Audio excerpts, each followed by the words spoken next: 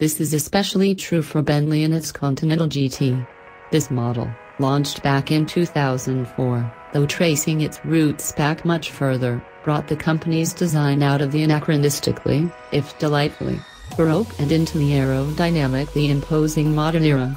It was the first true 21st century Bentley, decades ahead of the neoclassic design it replaced while faithfully harkening back to cues from the Marque's venerable history, especially its long flanking body line, and conspicuous rear haunches. It immediately became Bentley's bestseller, a position it has maintained until this year, when it's been outsold slightly by the gauche and indistinct Bentayga SUV. We believe this error will correct once the new GT is available. Much of the success of the design comes from its transference to a platform shared with the new Porsche Panamera.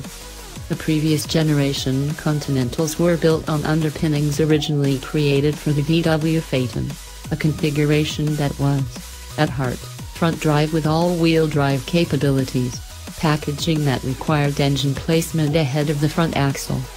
This new stablemate has a rear-wheel drive bias, allowing for more traditional and gracious grand touring proportions on the surface. It reflects the movement of the engine farther back on the chassis, with a long hood and more hunkered down and planted rear. We detect luscious shades of 1960s Ferrari superfast cues in this tapering front to rear, side to side.